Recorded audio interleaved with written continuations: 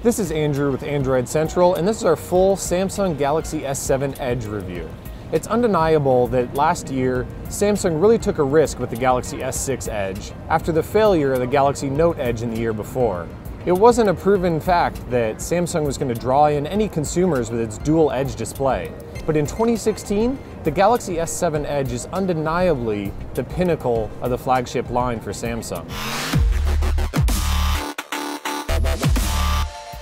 With the Galaxy S7 Edge, it's all about Samsung putting the best possible components, design, external, internal, everything is all the best that it has to offer. Right off the top, it's bigger than the regular Galaxy S7, which gives you a 5.5-inch screen to work with, but also gives room for a 3600 milliamp hour battery, offering the best longevity of any Galaxy S phone to date. On the inside is powered by one of two of the best processors, Snapdragon 820 or Samsung's own Exynos 8 octa-core processor. 4 gigs of RAM is going to let you run anything you want to throw at it, and yes, the SD card is back, adding 200 gigs of extra storage to the 32 gigs already inside the phone. On the outside, it's more of the same from Samsung compared to 2015, but that's not necessarily a bad thing. The dual curved display is on the front still, that flexible display underneath Gorilla Glass 4, but now it's accentuated with the same kind of curves on the back like you might have seen on the Galaxy Note 5. It means there's a little less metal to go around on the outside, but it's amazingly stunning to look at, and it has extra usability because it's shrunk down just a little bit from the Galaxy S6 Edge Plus. And the extra bonus here is that the camera pod doesn't stick out nearly as much on the back. It's less than 0.5 millimeter, so it won't be rocking around on the table on you. Around the world, you'll have a choice of 4 different colors. A really bright and ostentatious gold, a reflective silver, a dull white, and a stealthy black. All 4 colors are slightly changed from last year, and they're all gorgeous. Now, you wouldn't know just by looking at it, but the Galaxy S7 Edge has an IP68 waterproof and dustproof rating. Now, that's just a bunch of numbers, of course, but what it really means is that you can put this phone 30 minutes in water up to 3 feet deep and it won't come out looking any worse for the wear. And while it's down there, if it's picking up any grit or anything like that, it's not gonna matter either. And it does that without any blocks over the ports, the headphone jack, USB port, microphones, it doesn't matter. You don't need a waterproof case with this phone. Now, you shouldn't be using this for any kind of action photography. It's not gonna record video underwater or do anything like that. But if you're sitting down to dinner and somebody splashes a drink all over it, or if you're walking here and you happen to dunk it into a pond, it's gonna be all right. So one of the big things everybody was asking Samsung to bring back with the Galaxy S7 is the micro SD card expansion slot. And they've tucked it away right next to the SIM card, so there's no extra ports on the Galaxy S7 Edge, but you can toss in a micro SD card up to 200 gigabytes there. Now, it's gonna work just like it did in the Galaxy S5 and previous, even though the phone's running Marshmallow. Now that means that there's no adoptable storage here. The SD card is just gonna work as a separate partition of storage where you can store media, let your camera record to, and swap files back and forth between your camera and maybe your phone and your laptop and your desktop at home. That's okay though, because additional storage is additional storage, and being able to expand after the fact is a huge plus. When it comes to software, this is Samsung's first phone to launch with Android 6.0 Marshmallow. And while that's a big jump from Lollipop, visually things haven't changed all that much. Samsung's taken this opportunity to flatten out the interface just a little bit more and drop a lot of the bright blues and yellows that were a bit garish in the previous version. A lot more whites, grays, and blacks accent the entire interface. But if you used a Samsung phone before, you're gonna feel right at home on the Galaxy S7 Edge.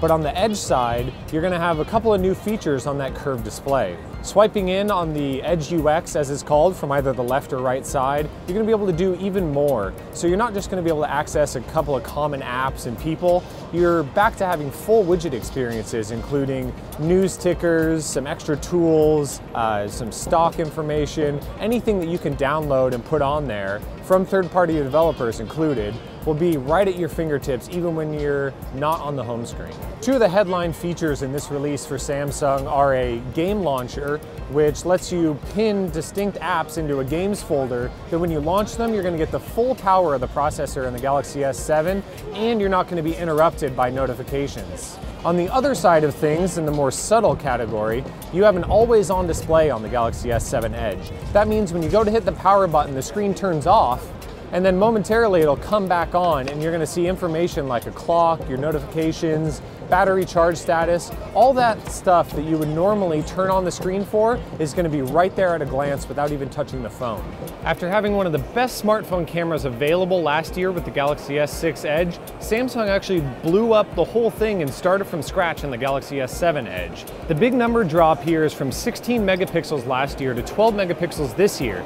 That's not necessarily a bad thing. It lets Samsung increase the pixel size to 1.4 microns. Now, that doesn't sound very big, but for pixels, that's really large. And with each one being larger, it brings in way more light. Now, that's also aided by the fact that we have an f/1.7 lens, which is an improvement over f/1.9 last year. Now, that also lets in additional light, meaning the sensor gets more light into it, and it's able to absorb more. Samsung's obviously focusing on low light photography here, and that's really where we take a lot of our smartphone photos and where we're most disappointed historically with the photo results. So with these two features of the larger pixels and the wider aperture, the Galaxy S7 Edge has better low light performance than last year, which is very surprising considering how good we rated the Galaxy S6 Edge. Now, the only downside here is that it seems to have taken a little hit in quality on brighter scenes, where the Galaxy S7 Edge just lacks that very tack sharp lines and edges around everything,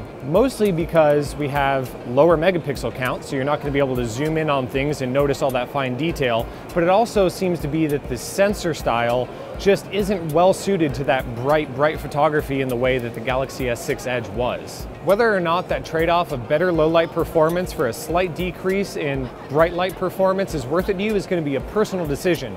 But Samsung's very clearly positioning this camera to be a lot better in low light, and I think it's going to be a good decision. So when you bring it all together, does the Galaxy S7 Edge stand up to the immense pressure of being a top-end flagship Samsung phone? Well, actually, it really does. When you look at the hardware, the Samsung Galaxy S7 Edge is a work of art. When you see the curved metal around the sides, the curved glass on both the front and back, it really feels just as great as it looks. And at the same time, Samsung managed to fit in an SD card slot, which everybody was asking for, and waterproofing without any flaps over the ports. Though those extra curves make it a little tougher to hold on to when added to the larger screen size, it's really worth it when you consider just how nice it is to look at. And if you just can't put up with it, of course there's the smaller Galaxy S7 for you to choose. But if you do choose to stick with the larger size, you're gonna get some extra software features on the Edge screens. You can do more with them now, with glanceable information from all different kinds of sources, extra tools,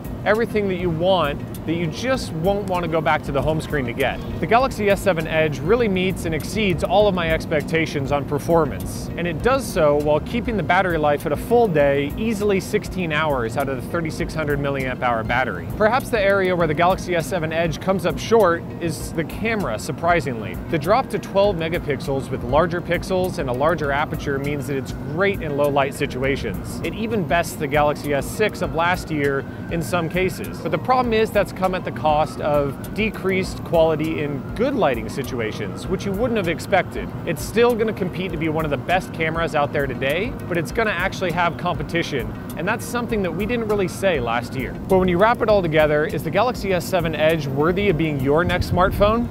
Well, there's a good chance that it is. If you can put up with the larger size and slightly awkward edges, you're going to be getting a really powerful, expandable, and waterproof phone with Marshmallow on board and a great camera.